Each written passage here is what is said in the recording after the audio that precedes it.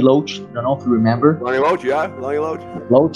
Loachy said something to me that year, and I'll never forget.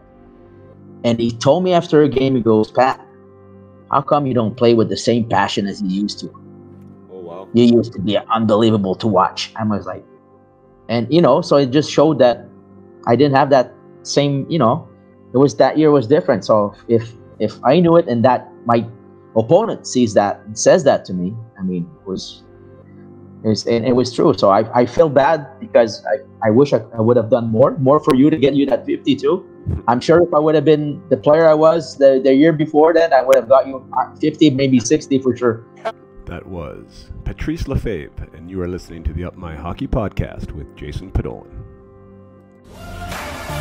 Just watch me now.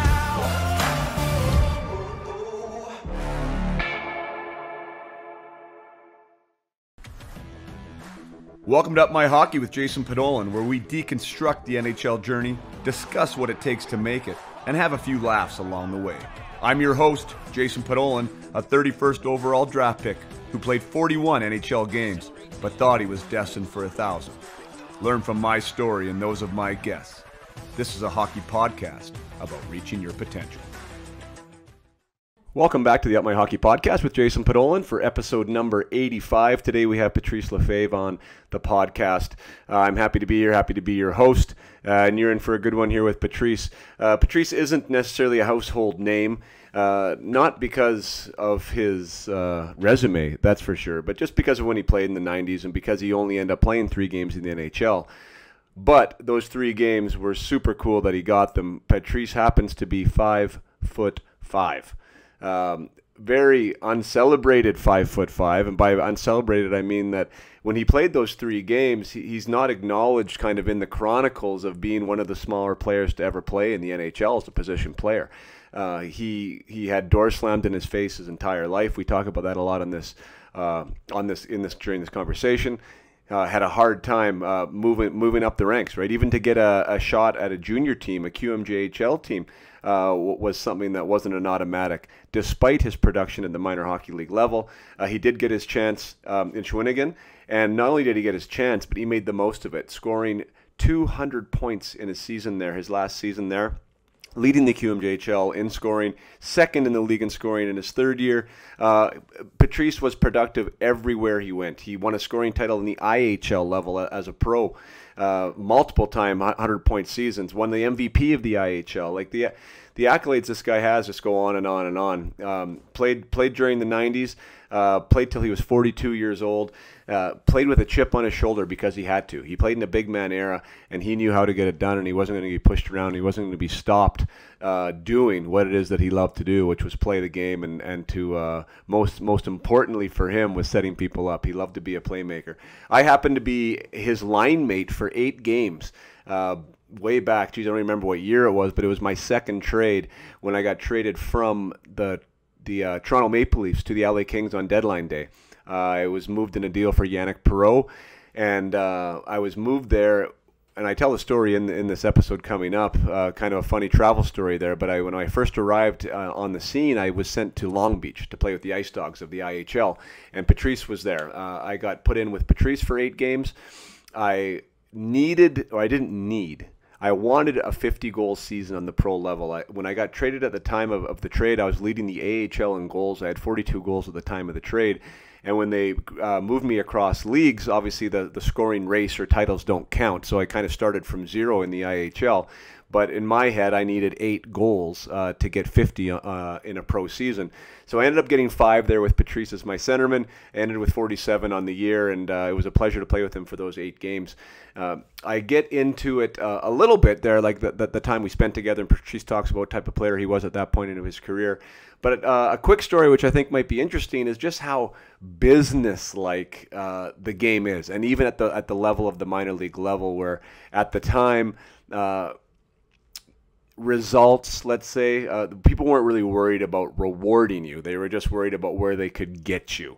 For instance, when I did get traded there, it was at the end of my entry-level contract. So I had I think it was a 3-year contract or 4-year contract, your entry-level contract, and my contract had in a deletion clause, meaning that if I played 40 games in the NHL during my first contract, if I played 40 games combined, it would be changed to a one-way. My contract would then be changed to a one-way, meaning if I got sent down to the minors, they'd have to pay me NHL money. And that would also roll into my next contract. So to qualify me as an unrestricted free agent at the end of the year, if I made the 40 games, they would have to qualify me on a one-way contract. They couldn't give me a two-way. So what the LA Kings did, and I didn't even really understand this at the time. I was 22 years old, and I was just playing hockey, and I didn't really understand what was going on or ask too many questions. But when they sent me to Long Beach, it was with the sole intention, I found out afterwards, of keeping me down in Long Beach until LA, the Kings, had only enough games left in the season that I would end up at 39 games played during my first entry-level contract. So they made sure I didn't get my one way. They kept me at 39 games. And then so not only did they do that, but then when I came to camp the next year, I actually came to camp without a contract because what they offered me, and this is the way that the player bargaining agreement was at the time, but all they had to do to qualify me was to give me a 10% raise on my NHL salary from the year before. And then I essentially had no rights. That means that they kept ownership of me, and if I wanted to play, I had to play for them. But where players weren't protected back in that day and age was on the minor league side. So they actually qualified me with a 10% raise if I played in the NHL, but they actually cut my minor league salary in half from my entry-level deal. Even though I just finished leading the AHL in goals and had a super productive year at the minor league level, they did not want to reward me for that. They did not want to acknowledge that. They actually wanted me to sign a contract that would give me a 50% pay cut after having an almost 50-goal season. So that was tough for me to swallow. We were trying to I wasn't negotiating at all about my up salary. I mean, if I made the team, I would be more than happy. It was just more or less my state of mind and my emotional well-being of if I did get sent down that I wouldn't be playing for half the money that I was the year before. So I came to camp without a contract. I came to camp in shape, like they wanted me to, 215 pounds. They said there was a spot for me on the right wing, and you know that I need to battle for a spot, and so I came to camp uninsured. You know, a lot of people said I shouldn't have, but I wanted to show that in good faith that I was ready to play for this team and I was ready to go. But I wasn't allowed to play in any exhibition games, and then they kept saying, I mean, you can make this team, but you got to get in exhibition games. We have to see you. So, anyways, I ended up signing the contract. I ended up signing with the 50% pay cut in the minors. They wouldn't move on that. And lo and behold, they sent me to the minors. Andy Murray ended up selecting Brad Chartrand, who was a National League guy of his from years before. And you know, I think he might have had 20 or 18 goals like the previous season when I had 47. And anyways, and Brad's a good guy. I know Brad, if you're listening, no disrespect to you at all, but it was one of those scenarios where I did get let go, and I had to play for 50% less money, and now it's a little more meritocracy based, and the minor league guys are protected a little more. But that's one of those scenarios now. Like if I was running a business, like to save 70 grand or 50 grand on a minor leaguer, just because you can doesn't mean you should, in my opinion. I think it should be meritocracy based. I think players should be rewarded for their efforts, and I think that they should be acknowledged as such. And you're going to get, you're going to build a better culture. You're going to grow a better culture. And at the time in LA, I think there'd be other people there that would agree with me that the culture was a little bit broken there for sure. So anyways, a long-winded story on what you have to put up with as a pro hockey player, trying to make it and trying to get your foot in the door. It definitely doesn't go your way all the time, which is one of the reasons why we have this podcast and talking about mindset and all the things that are important to me. But without further ado, I want to get back to the guest of honor here, which is Patrice Lefebvre. Again, a great career, lots of lessons learned. You're going to enjoy this podcast a lot. It was recorded while he was in Italy. I'm not sure exactly what part of Italy, but a long way away. And there was a little bit of a lag, it seemed like. I don't think it's too bad. I listened to most of the recording. I think it sounds pretty good. But just if you are noticing like maybe a couple awkward pauses or things of that nature, that's just because our internet connection wasn't the best. So without further ado, I bring you today's guest, Patrice Lefebvre.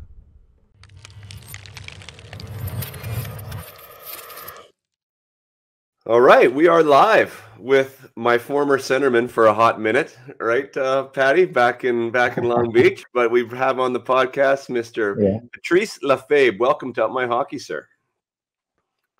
Thanks, Bodo. Thank you very much. Thanks for having me. Hey man, my pleasure. I love when guys reach out because, you know, sometimes, I mean, like DJ Smith, for instance, right? Like, so DJ is a guy I played with in Toronto with the Baby Leafs, got his number, and he claims he wants to be on the podcast, but like chase him around, you know, and like never shows up. I'm still going to get him on. But then it's awesome when I got guys that I used to play with, like yourself, that'll say, hey, if you need a guest, I'd love to have you. And it's like, my gosh, that'd be so perfect. So thank you for making it easy. Thanks for being willing, and look forward to chatting with you. Absolutely. It's my pleasure again. Yeah, so I guess maybe we'll just start there, then we'll go back and talk about your you know, your own journey, because it's a pretty cool one, even from when I knew, but like where we crossed paths, because I was with Toronto, as I said, and then I ended up getting traded for, who the heck was it now? Yannick Perreault. So Yannick Perreault at the deadline, from Toronto, and when I went over to, actually, that's a funny story. You probably don't even remember this story, man. We're going to start the whole episode off with a doozy. So I was in St. John's for about 3 years, right? 2.5 seasons. And so I get traded at the deadline. When my agent calls, they're like, oh yeah, the Kings don't play. At this time, they thought I was going to go to Los Angeles, right? And the Kings don't play for 3 days. You know, you're going to be on a flight tomorrow morning, 8 a.m., whatever, you know, here's your hotel. So obviously the boys take me out in St. John's, right? So the boys take me out, like, and in St. John's, it doesn't close there, right? So like we're essentially out all night, pack up, get on the plane. You can't fly any farther either, like in North America, from St. John's, right, to Long Beach. All the way down. Yeah, so then I find out that we're going to Long Beach. So I'm like, okay, so we're going to Long Beach. That's where I'm starting. Get into the dressing room with my gear, and, you know, eating peanuts on the plane and haven't slept. And Boxy's there. Right. So Boxy's waiting there, and he's like, so you ready to go tonight? And I see my jerseys in the stall. Right. So I'm like, ready to go. Like, so in my head, I'm like going, holy shit. Like, no, I'm not ready to go at all. But then I looked at him like, yeah, I'm ready, you know? So what do you say? Right. So I go back to the hotel, try and grab a quick nap and some type of food and get back. But so here's the funniest part. So I go back, Patty, to the rink. And I was in there for like whatever 3 seconds, right? The first time, that big rink in Long Island, I mean in Long Beach, and so guys are warming up when I get to the rink, and I don't know, I've never been to the IHL, right? I didn't know anyone on our team or the other team, so I start shaking hands and I'm introducing myself, right? Guys are on the bike outside. I'm walking in the room. I've like introduced myself to 6 guys. I'm in the room, and the guy says, "Hey kid, I think you're on the wrong team." That's funny. I legitimately went in the wrong dressing room, started talking to all the boys. Oh my god, guys! Hey what guys, a donkey, eh? So I mean, yeah, you probably don't remember that, but I like tail between my legs, like go over to the Ice Dogs, introduce myself to all you guys. Yeah, so that was the my introduction to the IHL. My goodness, what a mess! That's pretty smart. If a guy's had a long flight, long night, doesn't want to get hit, just go introduce yourself to the other guy's team. So hey, that guy's pretty nice. Yeah, we'll take care of him. We'll leave him alone. That's good. Oh my god! And then of course, like everyone from LA was there too, like Dave Taylor and like their assistant coaches, you know, to watch that game. So, anyways, I don't think I stunk it up too bad, but my goodness, like you never know in pro hockey what you're gonna get, right? It's like, oh god, no, absolutely. That's funny though. Yeah, it's hilarious. So, but yeah, I mean, that was fun actually. We'll get back to Long Beach, I guess, because you know, you that was the year that you actually played games in the NHL. So we'll right before coming, we'll go back and talk about that. But so you grew up in what part of Quebec did you grow up in? In Montreal. It's called Point Saint Charles. It's Mark Bergevin is a neighborhood friend. We grew up together and grew up in the neighborhood with kind of the grungy neighborhood of Montreal in those days in the 70s.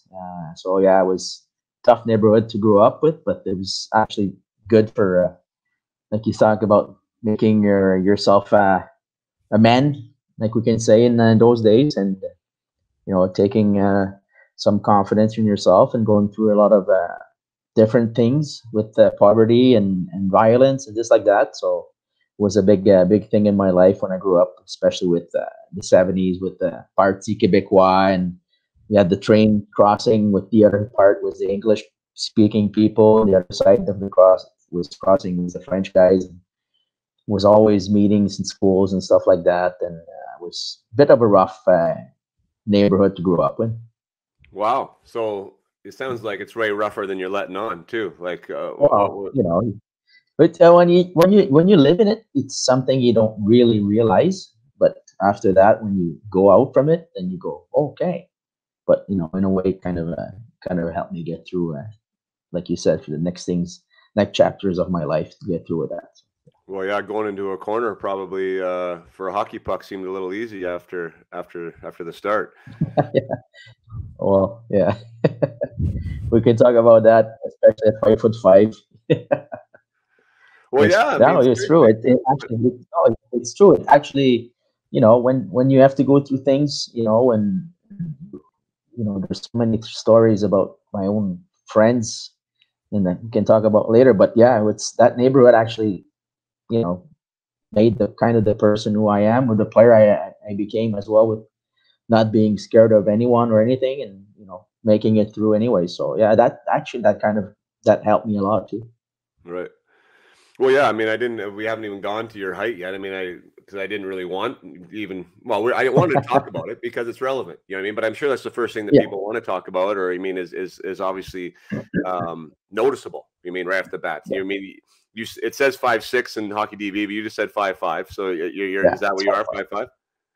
5'5"? 5'5", yeah. Yeah, 5'5". Probably shorter now. The older you get, you're supposed to shrink. So maybe I'm 5'4" now.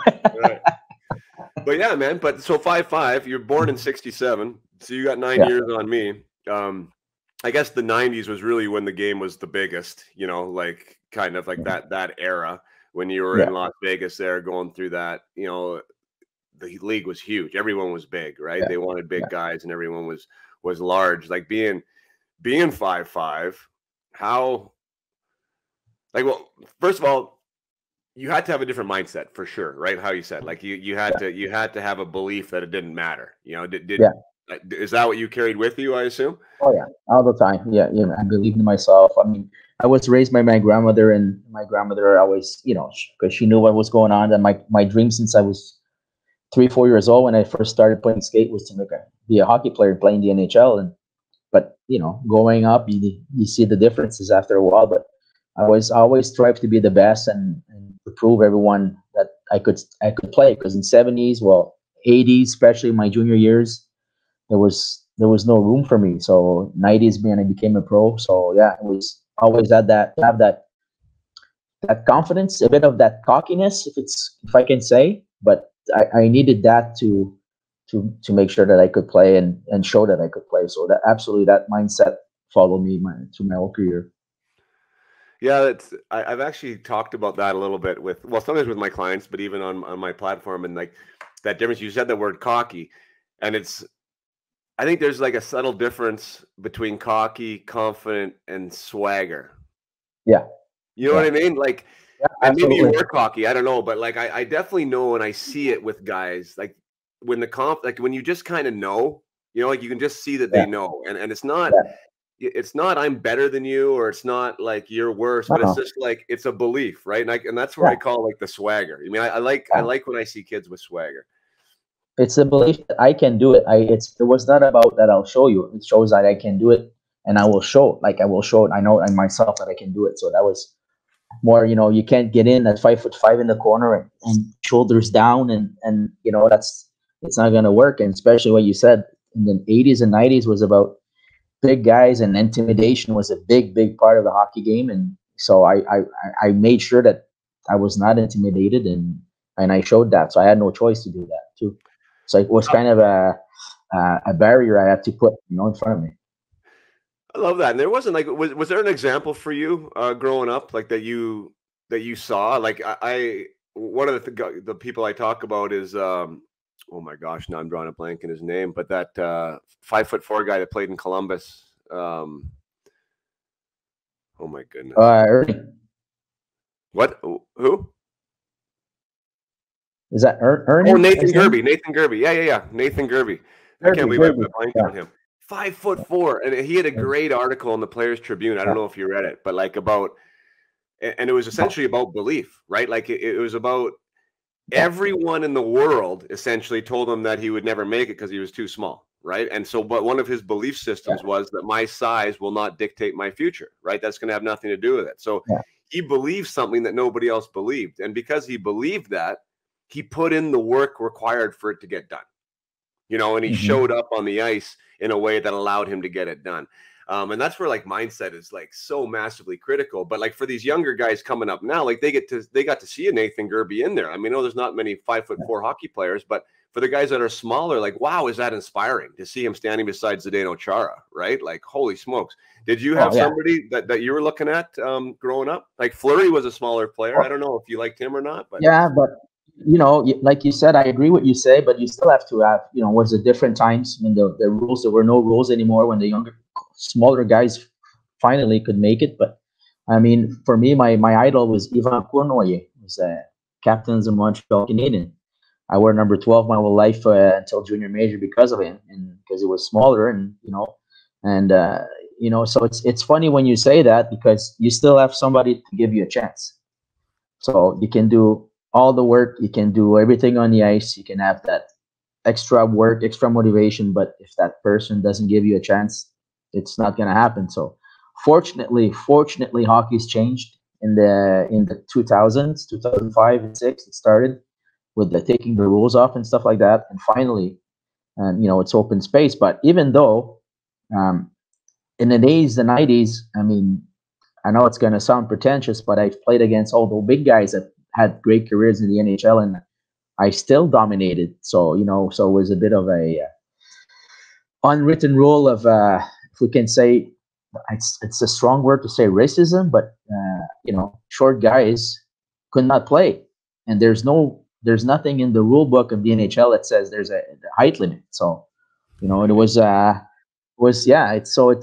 could have had a 15, 20-year career in the NHL. Who knows if I would have had that chance, besides the height, because the year that Vinny Danfus, and I'm not saying I'm better than Vinny Danfus by no means, but, you know, I was playing with him, and we were always, me and him all the time, and Vinny's 6'2", 6'3", and 5'5", but the numbers were still there. So, I mean, it's great that hockey's changed, honestly. I'm so glad that it changed to give the opportunities for shorter guys to make it. It's hockey is a game of talent, it's a game of speed, and it's always has been. And it's great now that it's like that. But yeah, you need somebody who's going to give you that chance, you know. So yeah, where'd you play with Vinny? Absolutely, I played against Vinny all the time, and then we played all-star teams together on the same team when it started to have that Quebec and Ontario all-star teams playing once against the other. Oh, is that like the? But we were always rivals. In Junior Junior League against Ontario Hockey League. Yeah, we had that started that first season of trying to see all, you know, the teams, the leagues playing against the other leagues in the All-Star. Right. So yeah, but Vinny and I were always playing against each other. It was always close with points. Who's going to be one? Who's going to be two? And stuff like that. So yeah, but he's a good guy. I mean, he's a friend of mine, and he's a good person. Yeah. What so how did you get your chance with Shawinigan? Like you talked about opportunity. I mean, even to play in you know, major junior hockey, what was a massive accomplishment. I'm sure that a lot of people, you know, wouldn't have given you that chance or that opportunity. So how did that ever happen? So a funny story. I played that 2 years midget AAA. We were two guys making it the first year midget AAA, and then the second year. We changed. Everybody changed GMs, coaches, and stuff like that. And our GM, his name is Raymond Demers, so I owe him a lot. God rest his soul, bless his soul. He's left us, but he's our GM, and he's the head scout of the Shawinigan Cataracts. So he's, you know, he comes in, and during the season he starts talking to me and this and that. He goes, "Where would you like to be drafted? What round?" I said, "Well, obviously every players go first three. Obviously, you know, first round I'd love to be, you know, I'm second leading scorer in the league. I think I can play." But I said first 3 rounds would be great. Yeah, he goes, no, you're not going to be drafted in the first 3 rounds. You're going to be drafted in the 4th round. And I was like, and then he left, and I was like, that's weird. No, I'm not. I'm going to be drafted in the first 3 rounds. You know, a cocky little guy said, you want to, you know, obviously. So finally we meet the coach from the Cataracts. We had a dinner with me and my best friend. We go and we meet him, the GM, and Ron Lapointe. Unfortunately, he left us too. And we have a dinner, and Ron Lapointe's like, "Hey, did that Remo tell you where you're gonna be drafted?" That's what his voice says. I said, "Well, he said fourth round," and he just left it like that. So I'm like, okay. So draft day comes, first round, second round, third round, nothing. Fourth round, second draft, showing against selects Patrice Lefebvre. I'm like, what the hell just happened there? So when I went to the table, him and Ron Lapointe were laughing, and he goes, "I have to tell you, every team in the league pretty much called us, and we said, no, you're not going to play that. You were too scared to play junior. You're going to play in the States. So nobody's taking you." So yeah, so that was a big story. So, but yeah, Remo Damas and Ron Lapointe, they believed in me. They saw me. And Ron Lapointe came from Verdun as well, which is a neighborhood right beside. Tough neighborhood there too. And I think he knew from where I came from, and he saw me play, and he's the one that I owe my career to Ron Lapointe. Absolutely. More the mess as well for choosing me and taking me, but Ron Lapointe, he's a man that really, he's probably the biggest believer of me, 100%. Did you have him the whole time in Shawinigan? No, unfortunately, I had 1 year, and then we lost in the Memorial Cup finals, and then he went to Washington to be a assistant coach with Brian Murray and stuff.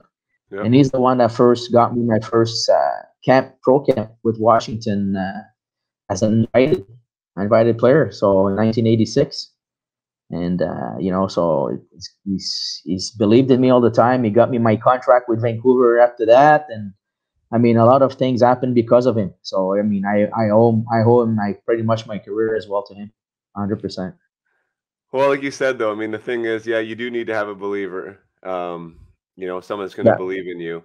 But you had to have won him over for some way as well, and that's the thing where, I think that we discount that, as far as how we show up, how we go about our business, professionalism, like what we're really prepared to do for this dream called hockey, right? Like sometimes it's easy, and I was one of those guys. Like I for whatever reason, like I wanted everything to be about what I did on the ice. You know what I mean? And if I worked my ass off the ice, but I never did it like in the locker room, or I never came early to the rink. Like I was almost like the opposite, like trying to, I don't know, like it was weird. My head was just different, right? Like I said, I worked hard, but I wasn't really worried about what everyone thought, right? Or how I was perceived, but God, that matters. Like that matters so much. Like you said, that one coach, and that's what I talk to my guys about now. I'm like, you don't want to be inauthentic, and you don't want to be a suck up, and you don't want to be any of those things. No. But what you need is a fan.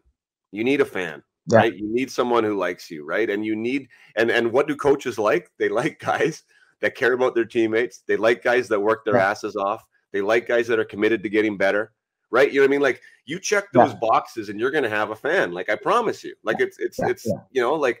So you obviously impressed him, I guess, is all I'm saying. And then once you got your foot in the door, like, holy shit, man. Like, obviously they knew what the hell was going on, and everyone else was rattled they never had you. Like, you led the league in points your last year. You were second, your third year there.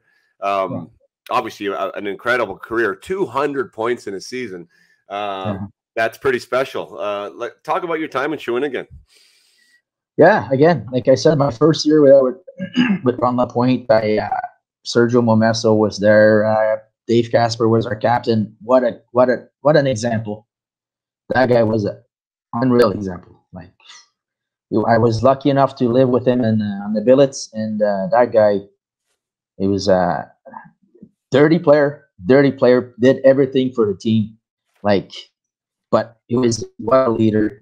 He's the guy that helped me a lot too in my first year. What a year we had my first year. We started like 2-10 our first year, and we had curfews every night. And then Ron Lapointe came in and before a practice, and he said, "You guys are not going to practice. Just there's some beers there in the middle. You guys have beers. You do whatever you want. You make sure nights before games there's curfew. I don't care." And then we started winning, and we let like 17 straight. We ended up winning the championship in that year. And then the first team winning the championship had the host of a Memorial Cup. So was a fun year. We went Memorial Cup finally to win again, but because of our old rinks, the TV was not right for television.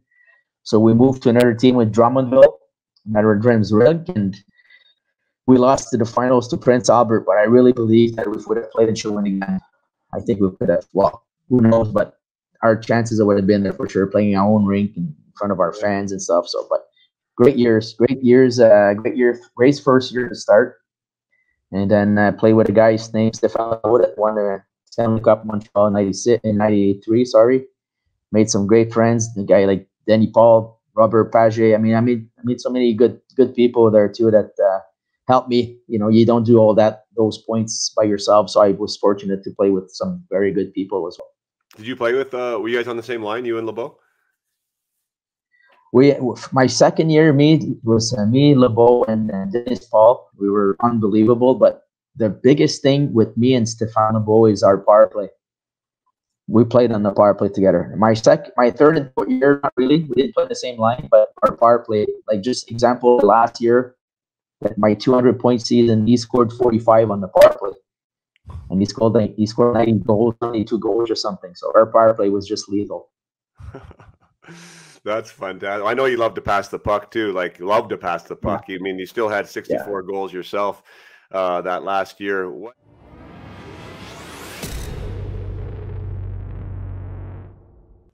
Thank you very much for listening to the podcast today. We're going to take a short break just to remind you that there are ways that you can follow me. I know some of you are very faithful listeners of the podcast. I thank you for that.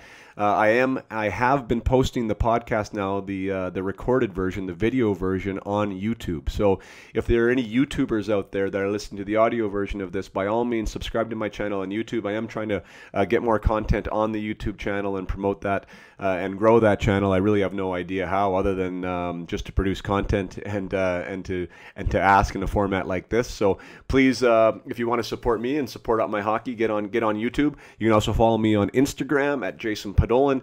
It's more of a kind of a personal feed there with definitely some hockey content.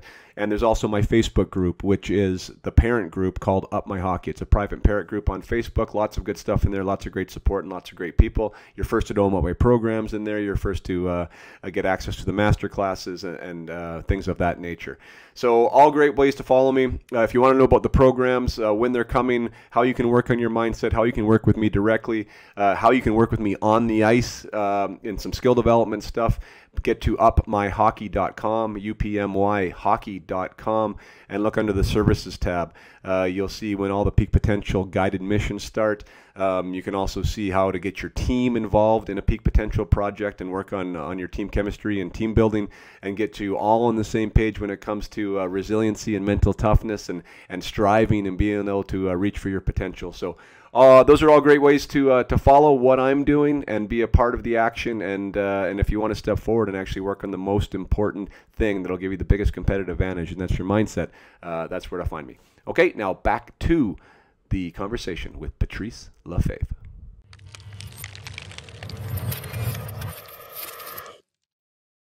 But you also had 142 PIMs. I mean, what were you? I mean, you played edgy, but were you playing really edgy back in those days? Yeah. You know, it was the style in the '80s. You had to.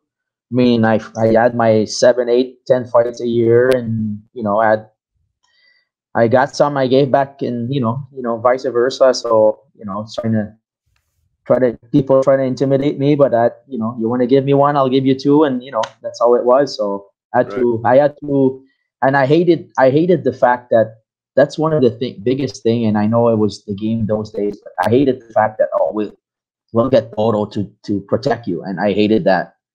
I mean, I always wanted to fight my own fights, and you know, I understand that the bigger guys, that the guys at their roles had to do that between them, but I never really. I always wanted to fight my own fights, even if I lose. I don't care, as long as I show up, and then you know, people will know that I'm not gonna back down. So win or lose. So that was a big thing for me. So I always had that short man syndrome on the ice most of the time with that. So absolutely. Well, I mean, call it way, but you will. I mean, if you were 6'2", it wouldn't be called short man syndrome. It would just be called you were gritty, right? So, you know, yeah, exactly.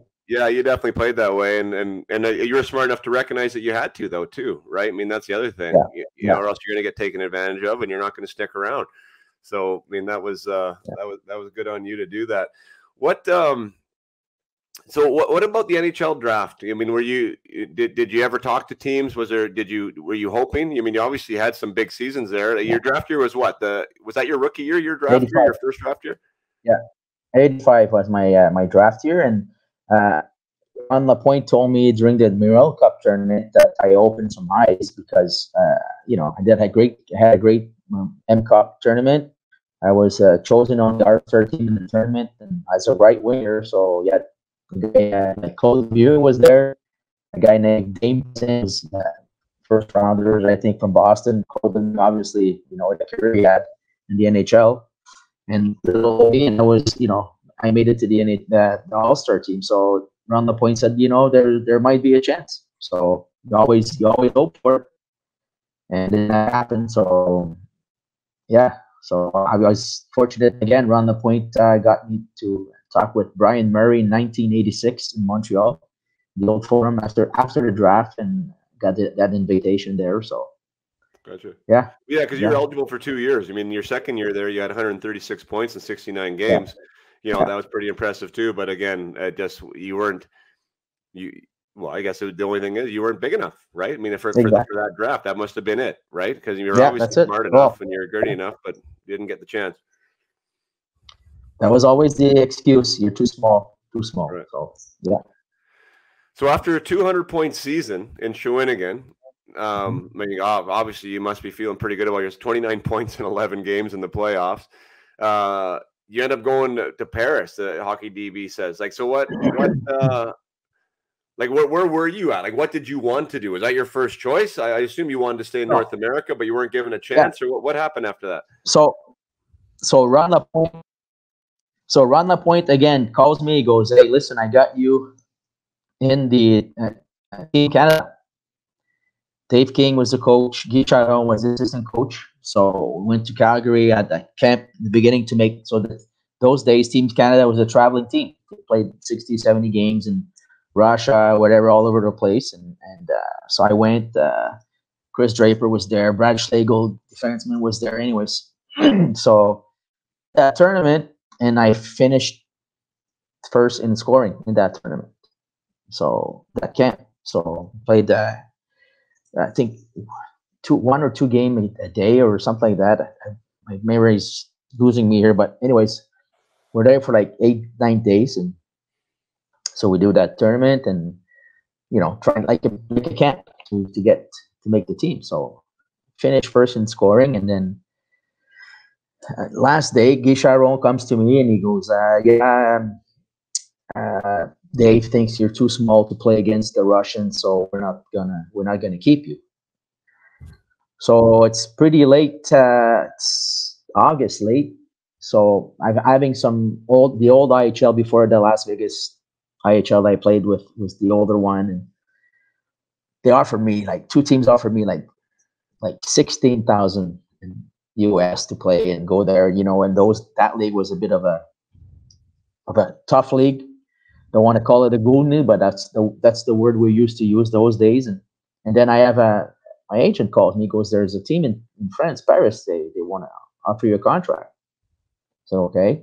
He goes, "Yeah, this is the amount and this and that." I said, so there were some Canadian guys there with passports. I said, "All right." So went there, had my first experience in Europe, and ended up winning the championship after 54 years of existence that day there. So that was, yeah, it was a tough year in the beginning to get adjusted with everything. I was a single guy there by myself, and everything was different.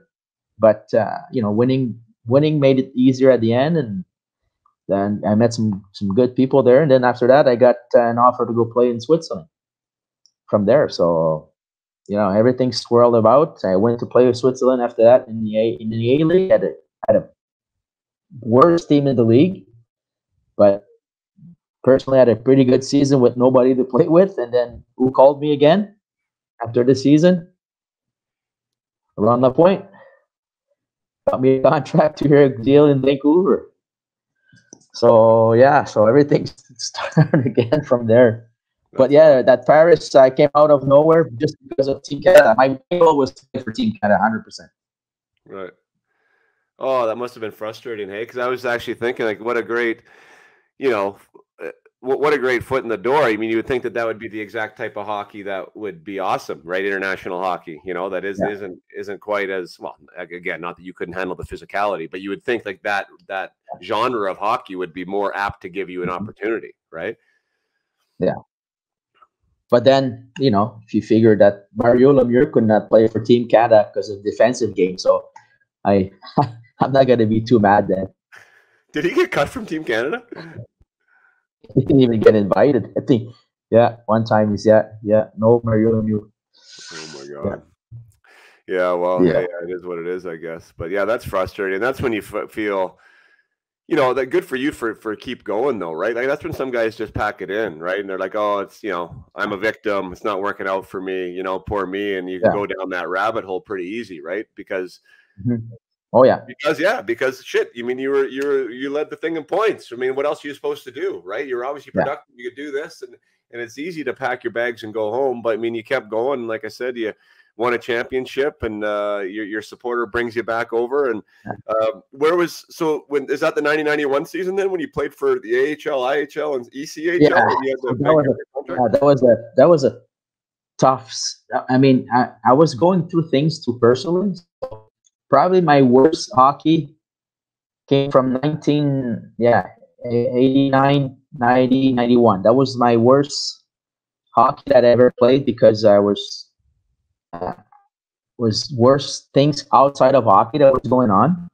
So, met this girl and fell in love and thought about just her instead of thinking about hockey and being career driven like I was before. So that kind of got out of not my safety zone, but my comfort zone in hockey. And I was not myself when I played. So I was moving around trying to make happy everybody else. You know what I mean? So.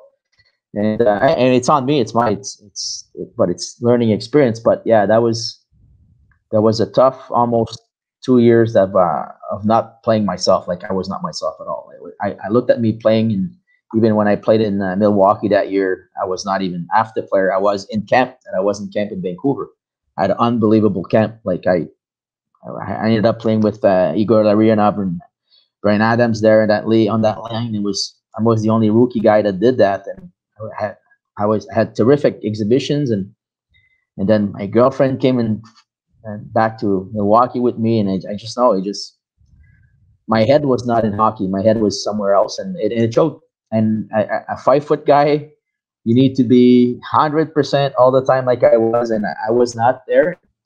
And I was not happy, and I was trying to make the other person happy. So yeah, that was a bit. Those 2 years probably were the worst 2 years of hockey that I had statistically, and not being myself on the ice as well. So, right. Absolutely. Did you have? So that's why. Go ahead. No, that's why I moved around. I got that chance to go to Europe again, and a guy named Ken Tyler, that was a Yale University coach, brought me and another guy named Guy Rouleau there. And when we got there, 2 days after, not 3 days after, he got fired. So the two guys that were there already, they were fan favorites, and they were there for a long time. So when we got there, they kind of got pushed over. So they changed the coach, and we came to a practice. It was a German coach there from Switzerland. As soon as we came in the rink, and he just looked at us and he says, "You guys are not coming on the ice ever since I'm here." So I'm like, okay. So we got our contracts bought out. Spent the holidays in Montreal, and then my agent said, "Hey, there's a team in the East Coast League that wants to bring you." So I'm like, God, East Coast. Well, what I gotta do? I'm here. I gotta play hockey. So I went to Louisville, Kentucky, and then actually had a good run there, good hand of the scene, like I say. But yeah, so that's how I got that one game in AHL. But Jimmy Roberts, but the team was there, so Jimmy Roberts got me in, but he didn't really play me anyway. So it was more of a favor, I think, that I got called up there. But yeah. So you were all over the place. I mean, I know that that's the one thing. Like when I'm talking to, pro hockey's tough, I mean, Yes. regardless, and I don't care if it's the NHL, AHL, or East Coast League. I mean, there's a different level of commitment and stuff that you have to deal with, let alone like the moving, like that. Yeah. I've said that story a few times. Like my first year pro, so 20 years old, like first time really living on your own, right? Like apartments and bills and, figuring out everything. I played on 4 teams, right? Like I was in the minors with Greensboro. I was up with Florida, got traded to Toronto, and then got sent down to St. John's. Like that's 4 different sets of coaches, 4 different sets of teammates, 4 different cities, Yeah. 21 years old, trying to figure out how to be a pro on the ice, trying to figure out how to live. I mean, everything else, like, and that's the stuff that, we talked about a little bit before, is like, no one talks about that stuff. No. And people don't realize how hard it is. Yeah. You're just playing hockey. No. It's not. That's not the hardest part. I mean, just playing hockey. Well, yeah, it's a game. You get almost 4 time frame zone in. Yeah, exactly. And the other thing is like if you were to talk to, whoever, your local electrician, right, and just tell them that, hey, the phone could ring tomorrow and you're going to be playing hockey. You're going to be an electrician in St. John's, Newfoundland, right? Like, because that's essentially what happened 3 times. Like, it's like that whole mindset scenario is tough. So, I mean, you're bouncing around. You're trying to be a hockey player. You got your girlfriend on the mind. You're not playing the way you want to be able to play. It's tough. And so you had an NHL deal though, right? Is that accurate? Like Vancouver, it was an NHL contract. Yeah, I had a 2-year deal with Vancouver, and then the farm team was in Milwaukee, and I just got bought out of my remaining year and the rest of the year. Yeah. So when you got into Vegas, then was that an IHL deal? IHL, yeah, IHL deal, absolutely. So when did you get your next NHL deal? Right before I met you, I got signed in Washington in 1998. Yeah, December 1998. Gotcha. Yeah. So looking back on that, I mean, you've already been very candid and honest about it, but like that NHL deal was a big opportunity. Hey, like to have that. It was, but it was. Don't get me wrong, it was. But the thing is that the year before, I had an unbelievable year. Like I think we had about 80 players in Vegas coming through. Like I didn't know I was playing with from one game to the other, and I led the league in scoring. I had the MVP of the league that year. And then what happened is during this summer, I had asked the management, because I had 2 more years in Vegas. I had some big offers in Switzerland. I said, hey, is it okay if I get out of my contract? And that created a kind of a cold a bit, I guess, So Imagine was not happy, and there was some things said from management in the papers in the summer, and that kind of broke pretty much the 5 years that I've worked hard of playing, being in the making a name for myself, being in the community, representing big brothers, big sisters, being involved with Make-A-Wish Foundation. That kind of broke everything, my spirit and everything. So I started my 6th year in Vegas. They changed everything, and it was a tough start, to be honest with you. And then I don't remember what game out, but I got my first injury of my life. I tore my MCL, and I was out for about 2.5 months. So when I came back, I was not in shape, playing with that big Dow Jones knee brace that they had in those old days. And I mean, my head was not in it anymore. Like, it was different. I didn't have that drive that, it was weird. Then our GM, which I owe him a lot, Bob Strom, he's the one that gave me a chance in Vegas, and I'm always going to be grateful to him. Washington came to practice in Vegas for a few days, and he had George McPhee come to practice, and they needed some players, and I got signed. So, yeah, it was a big opportunity. Again, timing was not good. If I would have probably come that year before, when I was on my game, and I'm just saying if, but probably would have been different turnout. But yeah, so I went in and had probably 7, 6, 7, 8 minutes maybe of time, and the power play time my first game, and then after that it was fourth line and play your games, and then that's it. So I had Ron Wilson as a coach. So yeah, that was it. That was it. That was those 3 games. But I'm still grateful that I had those games to play in the NHL. But the time was not. I wish it was a different time. Yeah. You don't decide that, unfortunately. Well, yeah, man. I mean, Vegas, like, so with Vegas, how did that how did Vegas happen? Where the heck is the Yeah. Billingham Bombers? Like, how did you end up there? And like that, you Yeah. came from Billingham to Vegas. Exactly. So here's the story from the continuous from the girlfriend. So finally, because we were always together, and she was coming with me everywhere, and then short story, I get my first house built in the suburb of Montreal with her, and then during that last year, I went to Cloton and Sierra, what you see on the sheet there, and then she stayed back home to watch the works of the house. Then I come back, and then 2 months later, not even 1 month living in the house, she breaks up with me on the phone. Yeah. So talk about experience. So my heart was broken, this and that. I'm like, I'm gonna stop playing hockey now. My life is over. It is.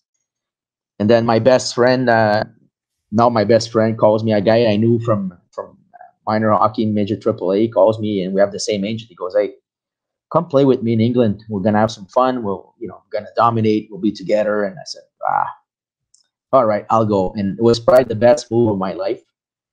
I regained the joy to play. I had fun with him. I met some great people. Him and his wife are my best friends now. He was my best man at my wedding, and I had so much fun there playing hockey again, just having fun playing hockey, that I was my old self again. So, and I was far away from my ex-girlfriend, so I didn't have to be close. So it was easier to forget, if I can say. Yeah. So everything kind of chained together, and then and then I have my agent call me, goes, "Yeah, Vegas wants to sign you because Bob Strom knew of me because of Ron Lapointe that he met before." And so it's kind of a circle, so Bob Strom gave me a chance, and we never looked back. That's so wild that you mentioned. Well, first of all, for everyone listening, and I mean, I have the Hockey DB open up in front of me, but so in the English league there, Patty had 165 points in 36 games, which is absolutely bonkers. And I looked on the team, so it was your buddy, the LaPlante or whatever, and he had like 166 or something. So you guys definitely did dominate and had a good time. So, what I had a similar experience. Like when I it's funny how our careers kind of crossed, and I'm going to get to Bob Strum in a second, but I had a similar experience when I was done in Mannheim, because I played Mannheim after you did. I was there, and I kind of lost. I got hurt. My shoulder was hurt. It never really felt like the same player after I came back, and had a different role. And I felt like I was kind of hanging on, like I felt like I was sort of hanging on. I was 29 years old, and I was like, you know what? This has been a good run, 10 years professional. I'm done. Right. Yeah. And went back to school. I shouldn't say went back, like for the first time, like went to university and thought that was going to be fun. And it wasn't exactly what I thought it was going to be. But when I was at university and I thought that I was retired, all these kind of interesting places kept calling, offering me jobs. Right. And the one that was like super interesting to me was this team in the Japanese league.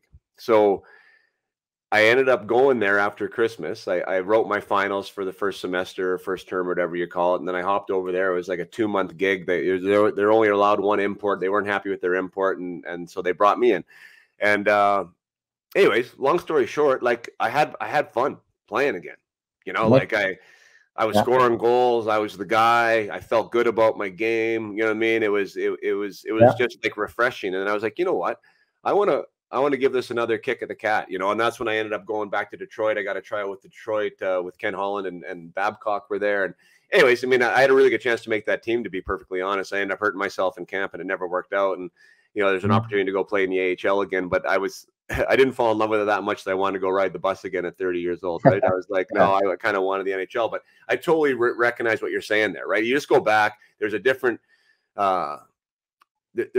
level of like intensity, right? Like it's still pro and it was fun, right? But it was, I don't know. I just really was able to let loose and just have a good time, and I kind of fell in love with the game again. But yeah, back to Bob Strum though, Patty.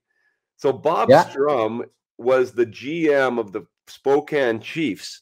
Yeah. And he was the guy who listed me at 13 years old. Like he was the first guy that I got in contact with the Spokane Chiefs. And it was before the draft, right before the draft came into existence for the WHL. You used to be able to put somebody on their player list. Yeah. So list. Yeah, I remember that. Yeah. So at 13, you were able to do that. So on my 13th birthday, Bob Strum made this deal with the Moose Jaw Warriors because they were lower in the standings, blah, blah, blah. And anyway, so Strummer was one of my biggest fans for like the first probably 2 years till he got let go. And what a great guy he was. I mean, I didn't know him super well as a person, but boy, he was nothing but gold to me. So it's interesting we have him in our hockey history. Yeah, he's been good to me too. He had his job. He had to deal with the owner and stuff like that. And it was not always easy, but in all fairness, he was very good. It was very good to me, and you know what? He's pretty good at finding talents. I mean, he's got that eye, and he knows a lot of people, knows a lot about the game, and I think he's made himself better as a person because in Vegas he went through personal things, and his own things, but he recognized that and he made himself better, and all the power to him. So yeah, I owe him a great deal, 100%. Let's celebrate that though. So you go from the English league where kind of like nobody's really wanting you, like pro hockey, it's not really high up the ladder on the pro hockey list, get signed by the AHL, which was a hell of a league back in the day. I mean, that was really, for those of you who are listening who don't know, so there was the AHL and the IHL, and the AHL was considered a little bit more of a developmental league. Like most of the farm teams were in the AHL, was younger. And the IHL was like older, generally skewed. A lot of guys would come back from the NHL and play there to kind of end their career. Like it was good hockey. I mean, that was really good hockey. And you showed up there and you were top 10 in points, and you're as a rookie, 98 points. 98 points. Yeah. First, Butch Goring was our coach. Butchie is the first. I hated Butchie the first four games because I got sat out, and then but after that, I had the chance and went back.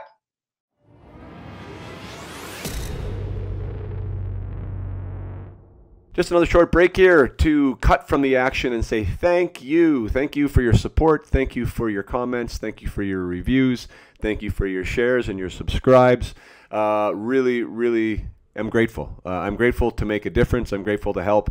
And every time someone reaches out, whether it be through Messenger or Instagram or a comment on a YouTube channel or a review on iTunes, it's just a reminder to me that I am helping and that I'm making a difference, and it brings a smile to my face, and it is rewarding. So thank you for taking the time to do that. It really does mean a lot, and it really is inspiring to me, and it keeps me moving forward. So once again, really appreciate that. And the other thing is it helps grow the platform. So it helps other people be able to get access to the information that is making such a big difference in a lot of players' lives. So thank you for that. And the players who have yet to hear this, because you haven't shared yet, will thank you when you do. So much appreciated. Thanks for listening. Thanks for being a faithful listener, and we'll get back to the discussion with Patrice Lefebvre.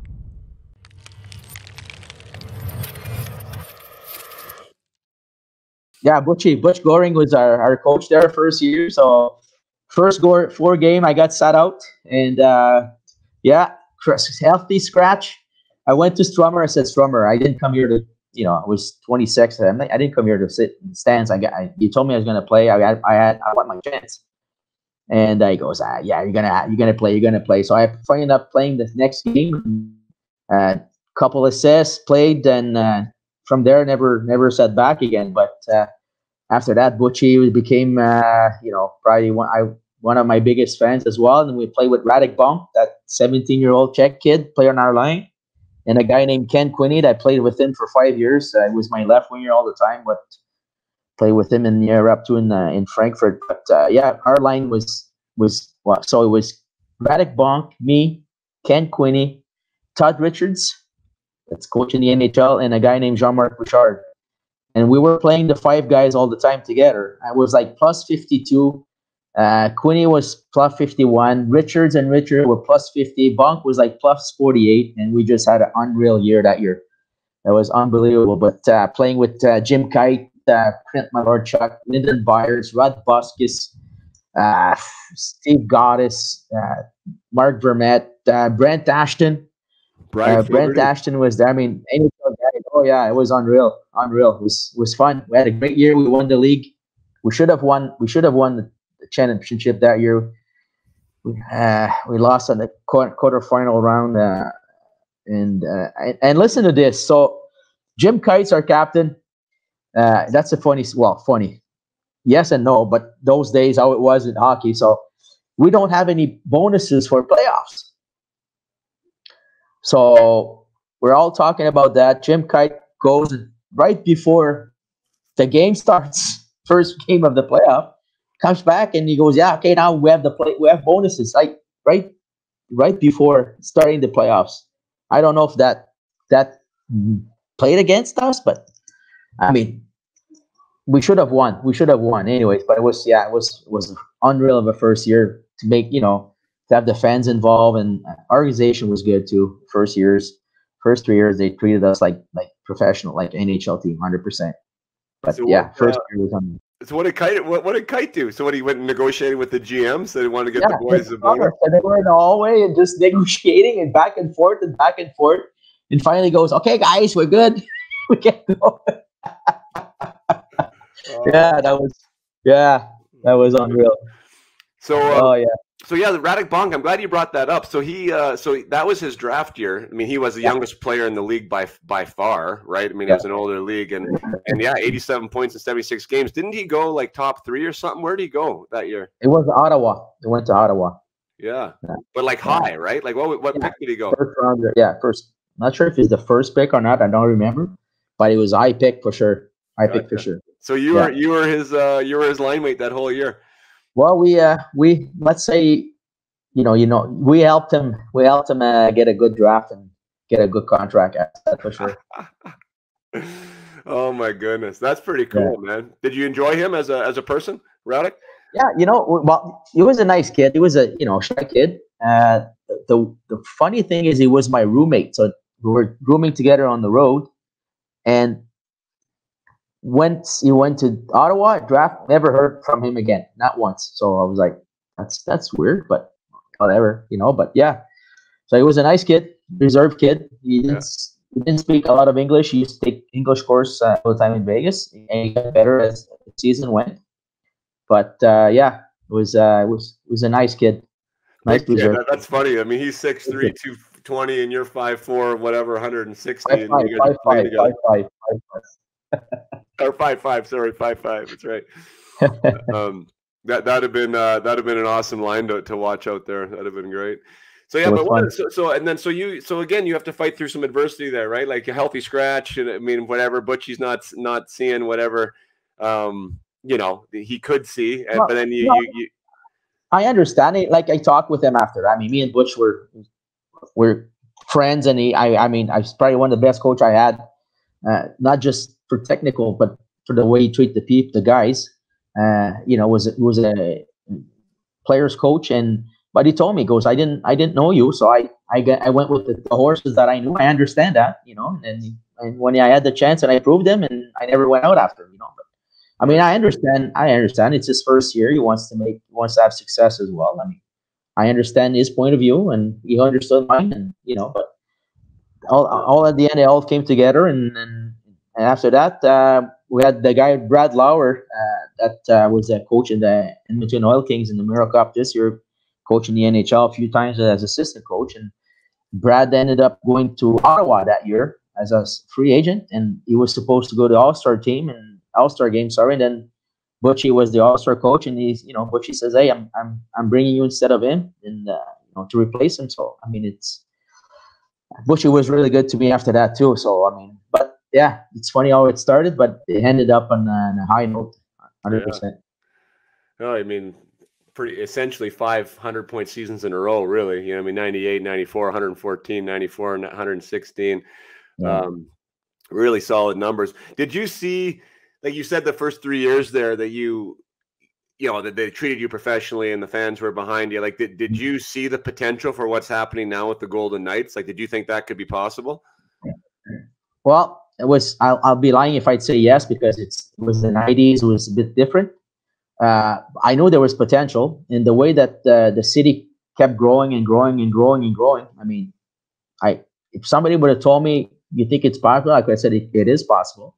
I wouldn't have said yes for sure, but Yeah. possibility. But the way that the city's been growing, I mean, every year it was unbelievable. From the first year that I went, and I went in 2000, and I think in 18, because the Thunder got intronized in the Hall of Fame in Vegas, the Southern Nevada Hall of Fame, and I didn't even recognize the place. I mean, it's changed so much, so much has been added. So, Right. but I'm not surprised of the success, to be honest with you, especially when they have, when you have a winning product in Vegas, it's gonna be a yes for sure.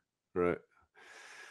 Yeah, pretty well. Yeah, I mean, so back to us, and when we go there, and you probably don't remember this either, or even would have known about it because these websites and stuff didn't exist. But when I left the AHL that year, I had 42 goals when I got traded, and I was leading the AHL in goals. And so I'd never scored 50 as a pro before. So when I got to the I needed 8, right, to get 50 in a season. And anyways, we got 5 together. I think you probably assisted on every one of them. I got a hat trick. I remember in Houston, I think was one of the games. And so I got 5 goals, and in 8 games there, to end up with 47 on the season. So anyways, we were darn close. It would have been awesome if you would have got a couple more in the back of the net. And it was more on me, I remember, than you. I even remember like not kind of being a little bit snake bitten there a couple times, but it was fun, man. Like I really enjoyed playing with you, and I'm sure. I mean, that must have been. I mean, you played with a heck of a lot of great players. I won't even put myself in that category, but I mean, a shooter with you, which I was, is that's a match made in heaven, right? Like you love to pass, and you just wanted a guy that could put in the back of the net. Yeah, and you know what? And I feel bad because when I played in Long Beach with you, I was not half the players that I was, so. I felt bad. I even told Boxy at the end of the season, I said, "Hey, I'm sorry. I was not myself." And it's the truth. I wish I would have done more, better, but that was just that kind of a season. Right.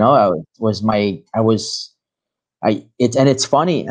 One player I played against, Lonnie Loach. I don't know if you remember. Lonnie Loach, yeah, Lonnie Loach. Loachy said something to me that year, and I'll never forget.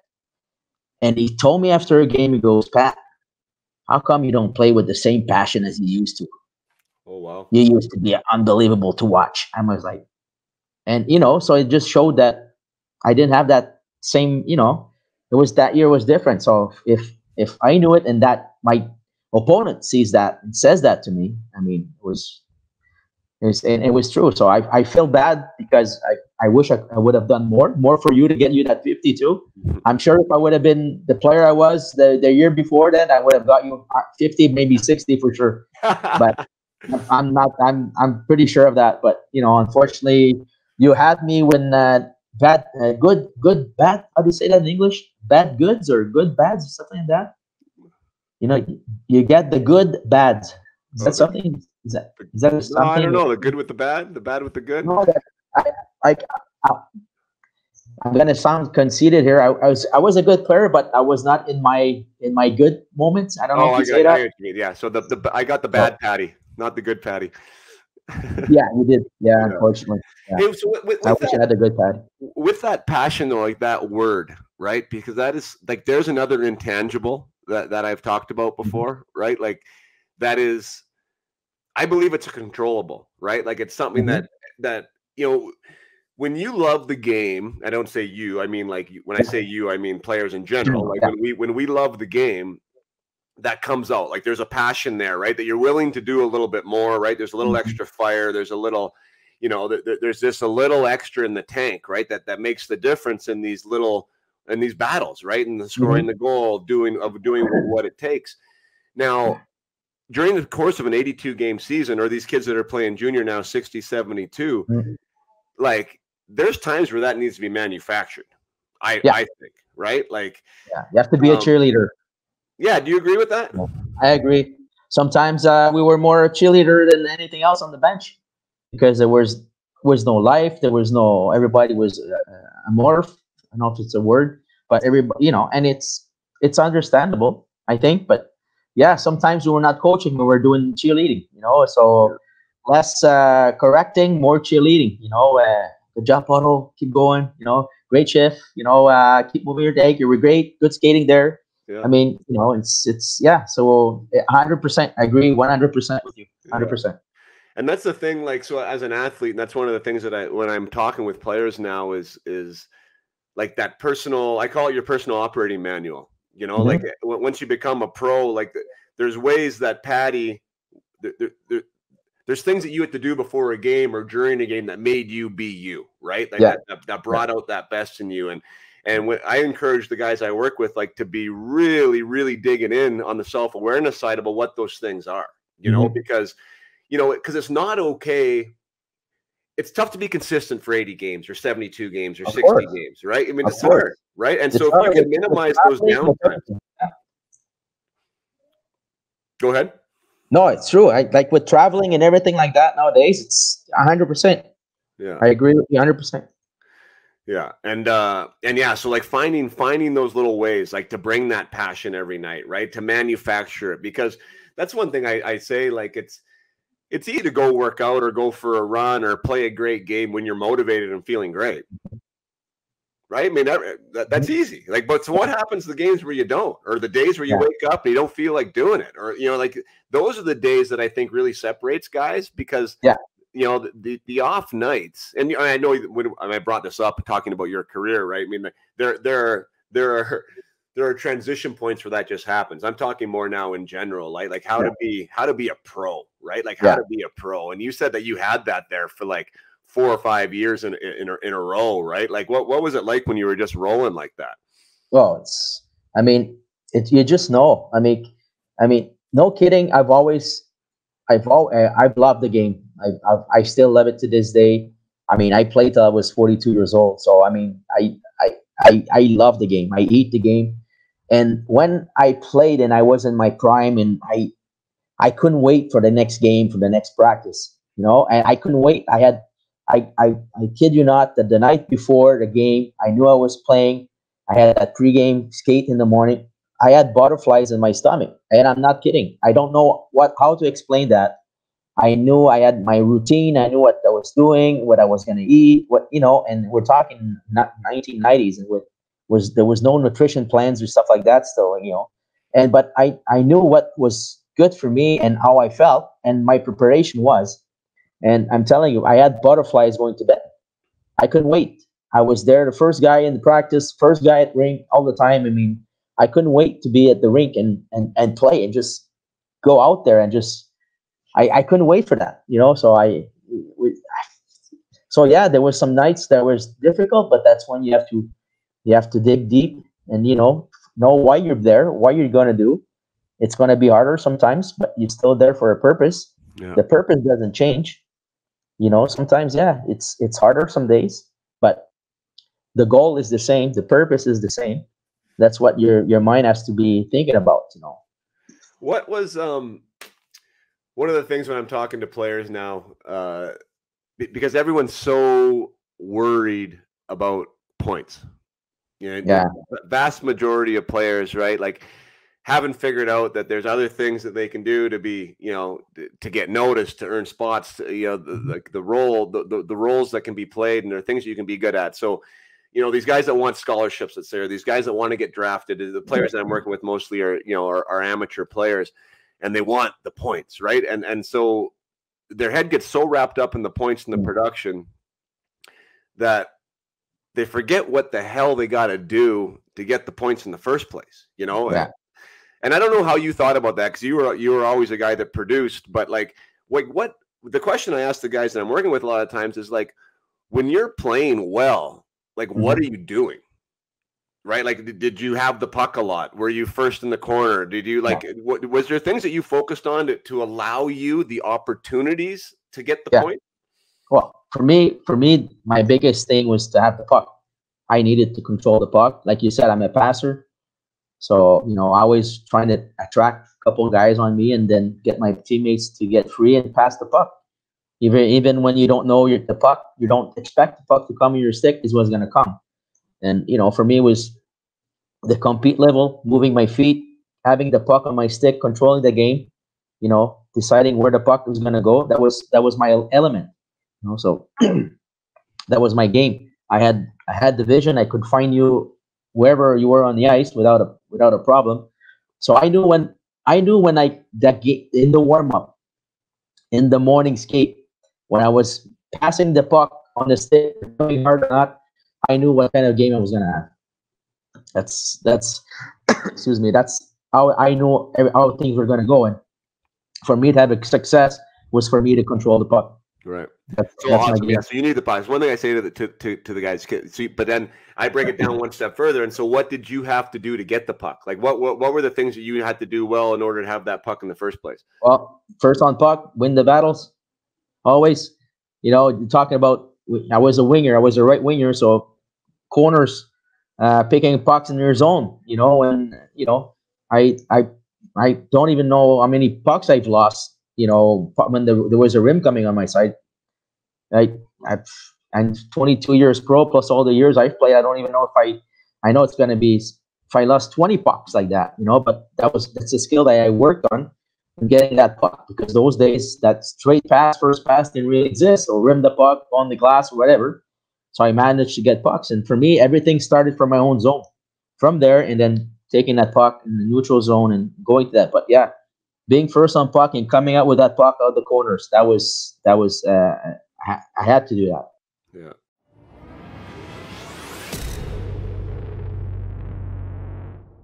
For those of you who want to work on your mindset, to actually train a skill that will help you more than anything else you could dedicate time or money to, which is a competitive advantage in this day and age, which is personal development, right? What's between your ears? How can you make the most out of the skill set that you have?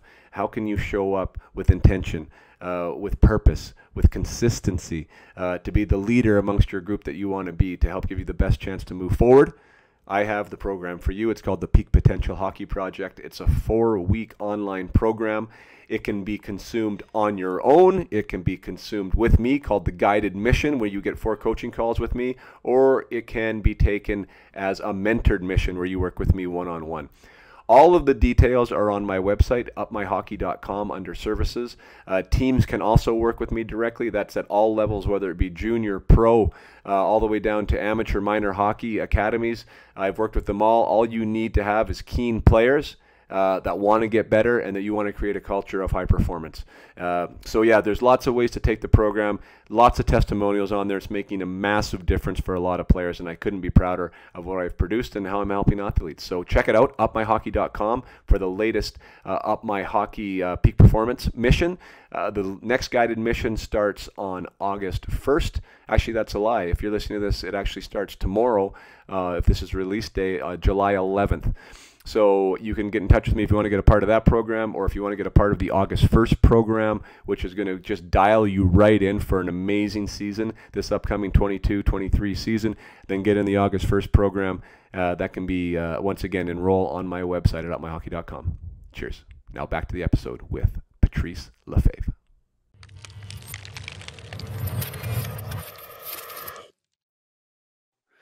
Man, I love for the young players listening right now, or even the parents, like I love that you just even broke that down, that like the offense for you started in your own end, right? Like that's just like, and that's again, like that's the understanding of the game on a deeper level. And when players are curious about like how they get production, like that's one of the things, even these guys that I'm working with at the junior A level, right? Like they're not connecting that dot, right? Like how well I do in my own end and how we break out with, with speed or with control allows me to get points, off the rush or whatever. So, anyways, that's awesome that you're saying that. And I think that when players focus on that, right? Like on that battle level, the compete level, on understanding that when I get the puck, like I need to slow this thing down because this is what I want, right? I'm not trying to get rid of it now. Like my whole shift has been around trying to get this puck. Now I got to do something with it, right? Like when that's the focus, it gets off of like, the scoring the goals or doing, like that type of thing. Like the rest will take care of itself. I mean, you are a good hockey player, right? And that's going to take care of itself on its own. Is you got to take care of the details prior to getting it, right?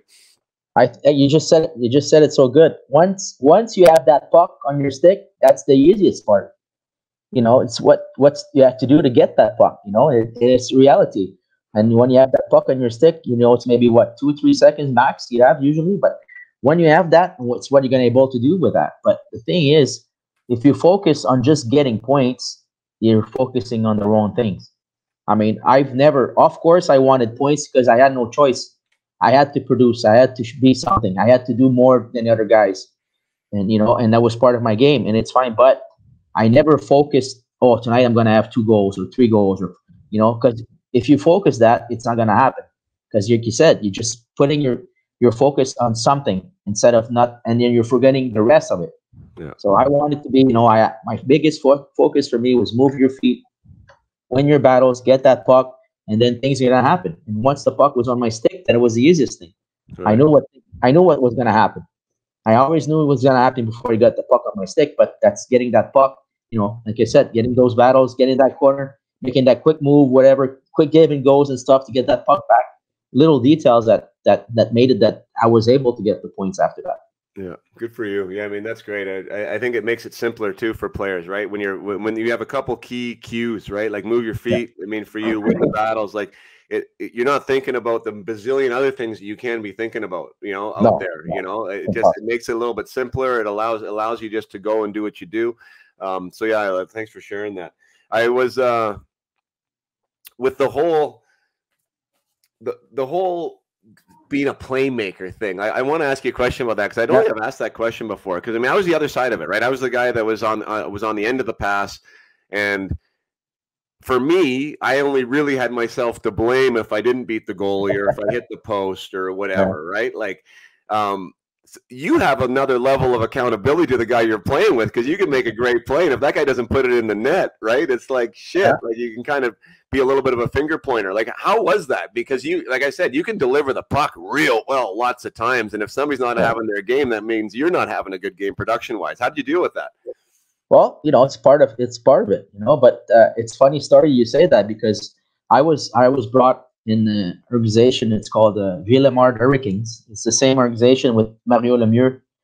Grew up, so I always followed Mario. Mario's always 2 years, so I always played after Mario every 2 years. So I was fortunate enough to play with him 1 year because they brought me up a category, but I was like 10 years old, I think maybe 9 or 10. But so I always followed Mario anyways. We always played ball hockey outside in the school and stuff like that.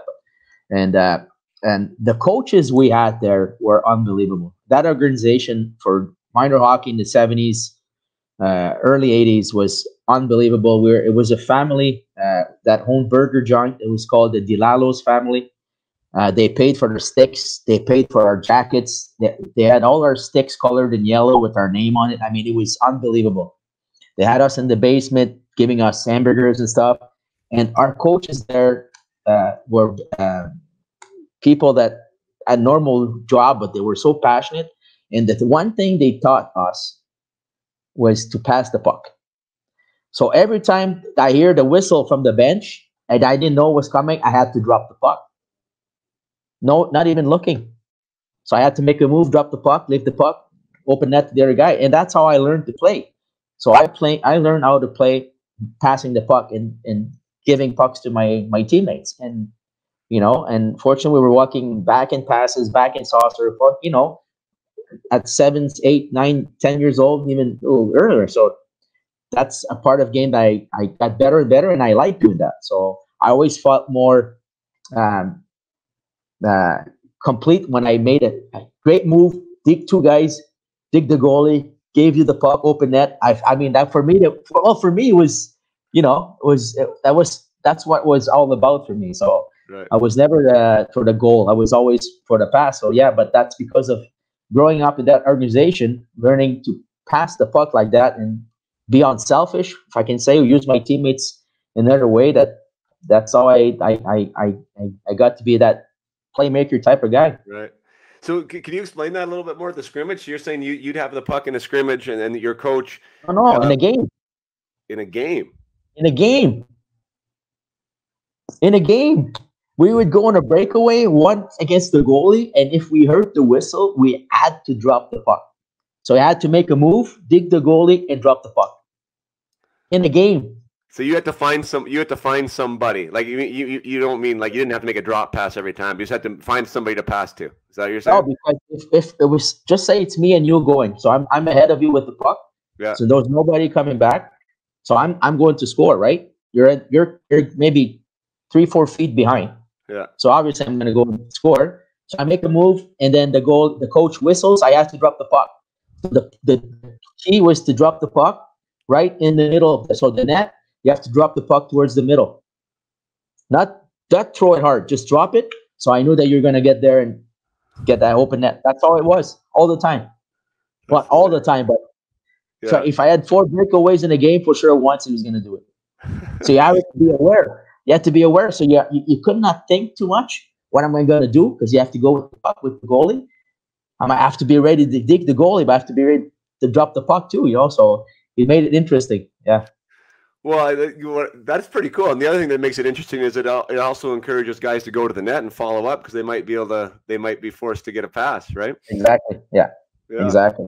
Oh, Some that's guys were wild. not really happy when they got whistled because they wanted their goals, but yeah, that was fun.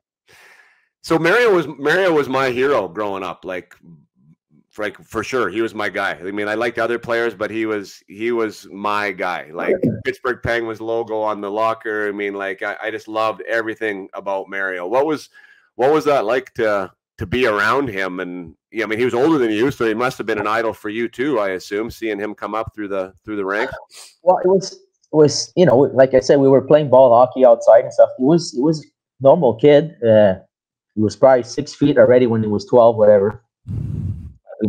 We knew he had something. I mean, it was ridiculous what he could do with the puck, and even when he went bantam, then the first year, midget AAA, dominated too. So, I mean, we knew he's going to be an all-star. I mean, that was written in the sky. So, but just to watch him, things he did with the puck. So, a few things I got from just watching him. I said, I have to try that.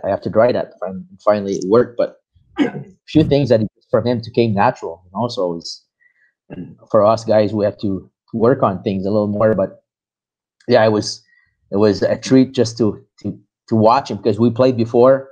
So with Pee Wee, just say Pee Wee AA, played before, then Bantam AA, then Midget AA, and played after that. So we all played and we all set. Nobody left. We all wanted to see Mario play. I mean, already at 13, 14 years old. So yeah. that was unreal. That's cool. That was unreal. That is really awesome. It is. So yeah, well, we're already over time. I told you, I mean, not that we have a time limit, but I want to talk. Just maybe we'll take the last couple minutes here just to talk about what you're doing now, meaning the coaching side of it. Did you said earlier you've always been super passionate about the game, and the game has been a part of you essentially your whole life. Did you know after playing for 42 that was what you wanted to do? Definitely get into the coaching side of it. Absolutely, I did, and it hurt me a little bit because I played till 42, and coaching wise, I started late a little bit, and then I stayed in Europe, so with family reasons and health reasons, so kind of hurt me a little bit with my my coaching career being back in North America, but finally last year I was able to go back in the Quebec League as assistant coach, but I'm looking forward to other possibilities. I think I'm there, so to speak. Again, I don't want to sound pretentious, but with all the experience I have in the game and where I'm from, where I come from, and everything like that, I think I'm ready for the next step, and I'm just waiting for that opportunity. What do you find most rewarding about being a coach? Well, one thing it's I just got this year. Our captain won the Memorial Cup a few years back, and he's just played as a 20-year-old, and he just wrote me a reference letter, and he said, "Pat, I wanna write this letter for you because you've changed the player I am." And I was like, okay, and things like that when you have players coming and telling you how you've helped, and the things he said on that letter, I was like, it's the first time I told my wife, I said, this is unbelievable. So recognition of a player, not because of the points or whatever he does, but knowing that I did something for him, not just on the hockey side, but the personal side as well. That's rewarding. I mean, that's what it's all about at the end. No, it's the connections and if you can change somebody's not life, but perspective and something like that. And for me, it's I've the one comment I've had from the players. I've been coaching 13 years now. It's that the players, I always go with merits. For me, there's never a name, there's never a number. It's with merits, and I've always thought I wanted to be coached in a fair way. That if I deserved it, then I earned it. If I didn't, that day I didn't. And it's okay. And I've always coached that way, and I think I've had a lot of respect from the players for that because I'm a fair coach. That's the biggest word that from the 13 years I've been coaching, that I'm a fair coach, and the guys know that if you're going to give me 100%, and you deserve to play, you're going to play. And sometimes the guy beside you has it more than you do, and you have to respect that. So that's the biggest compliment I had from the players, that I'm an honest coach, and I go with merit. So Yeah. there's no favorites either. Yeah, that's you talk about the reference letters, and I'm blessed with the fact of what I do, that I receive those types of things now and again as well, and it really reminds me of what that it is important what you do, what we do, and because you do make an impact. And again, to me, I don't pretend to be.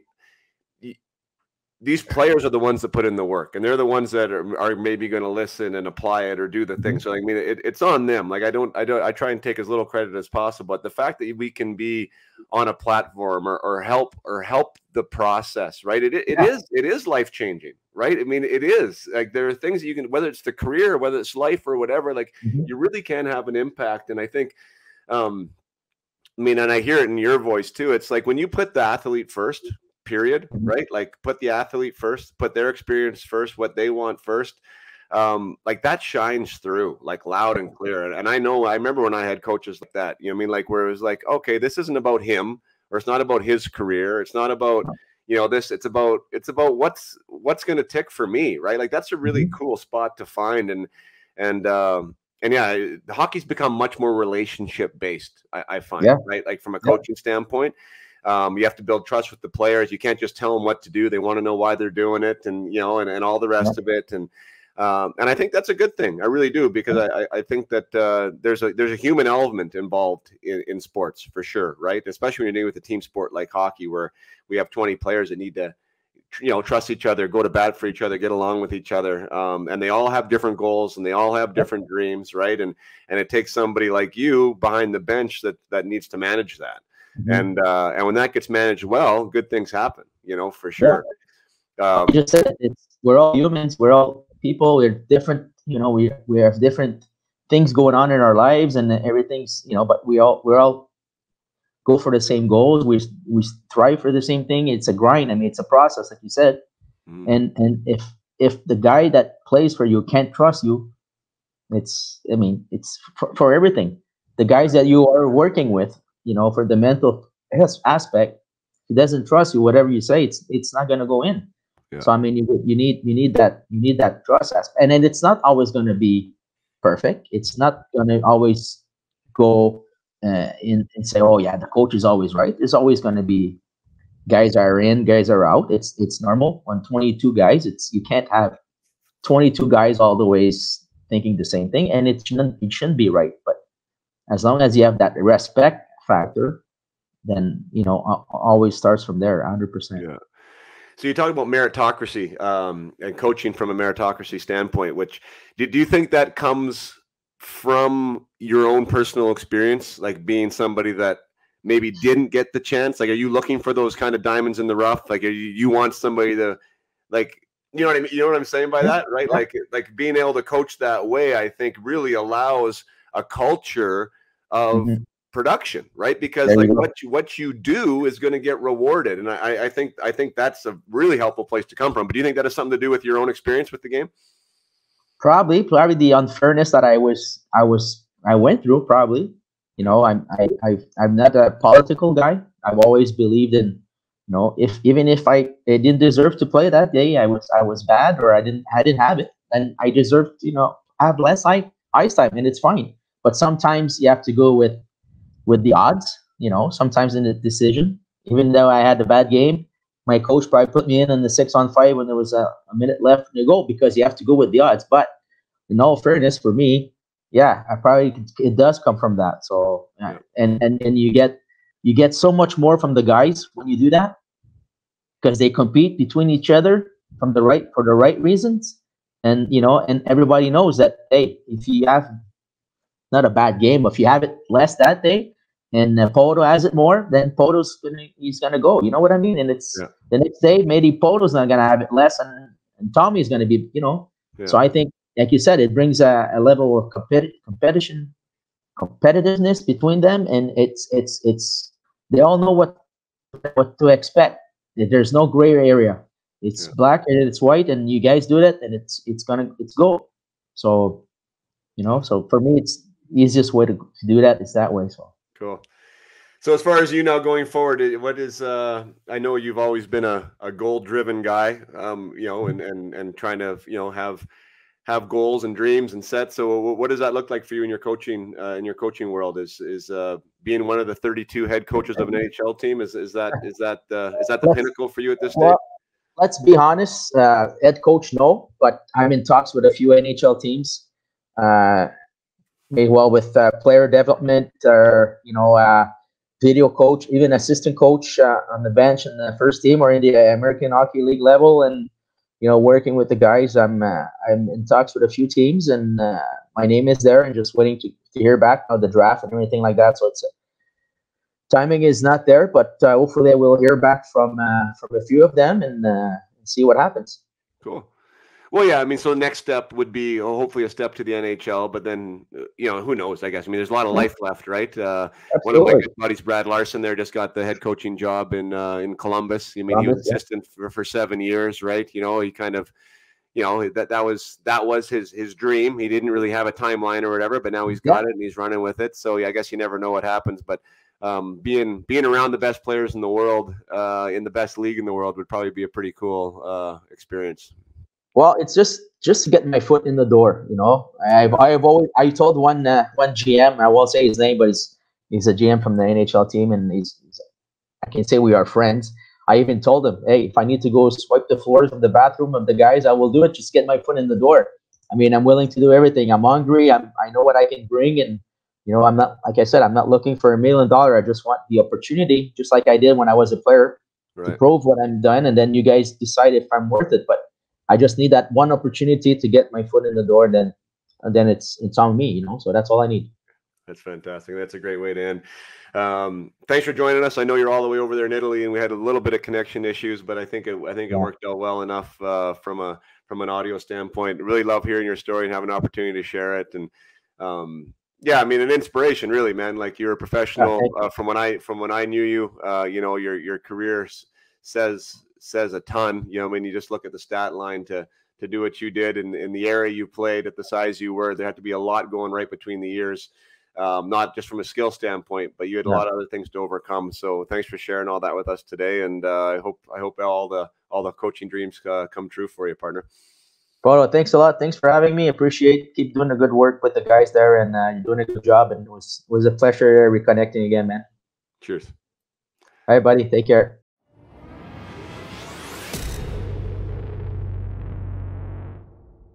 Thank you so much for sticking around to the end of my conversation with Patrice Lefebvre. Patty, thanks so much for coming out today. Really, really enjoyed my time catching up with you again. And I love that you call me Poto, actually, for those listening. Usually it's Pods or Podsy throughout my career. And Patrice was one of the only players, if not the only one, that called me Poto, and still to this day calls me Poto, which I like. So that's cool. Awesome thing about hockey, that you got to get a nickname early, or you're not liked. The fact that if somebody calls you by your first name, you haven't not been accepted by the group yet. At least back when I was playing. So hockey nicknames was always a fun thing. But just a recap of the discussion with Patrice. 5'5", to do the things that he did, to have the production that he did, to continue to show up as consistently. You know that people are looking for a reason to say no, right? That's the thing. When you're 5'5", the world's different in hockey. Well, even now, but especially in that day and age, that if you didn't show up, you were gone. People did not want to look for opportunities for you. They wanted to look for reasons to say no. So we had to overcome this again and again and again, and to supply production consistently and to show up with an edge to his game that other people just simply didn't have to do. So like what an inspiration to have the career that he did, to score the amount of points that he did, to win the awards that he did, to go through the ups and downs of the leagues that he played on, to be an IHL scoring championship, and then to earn his 3 games in the NHL. Really is a fantastic thing. I wish nothing but the best for Patrice. He's now in the coaching market. The fact that he talks about meritocracy. In my introduction, I talked about meritocracy and how the LA Kings did not want to award merit, how they financially punished me for being productive. I mean, that is not how Patrice operates as a coach. He wants those guys who are going, that are working, to get rewarded. And you know what? We as humans, we appreciate that. That's what we want. We want a fair chance. We want a fair shake, and we want things to be, relevant, to have it make sense. So for him to do what he's doing now, for him to have the pedigree that he has and the resume that he has, I know whatever bench he's on, he's going to be able to impart a lot of knowledge. He's going to give players an honest shake, and he's a great communicator. So it'll be awesome to watch his career. And Patty, I wish nothing but the best for you, and hope you land that NHL job soon. And if not, wherever you land, I wish you nothing but success. So once again, lots of good stories here. But till next time, play hard and keep your head up. Just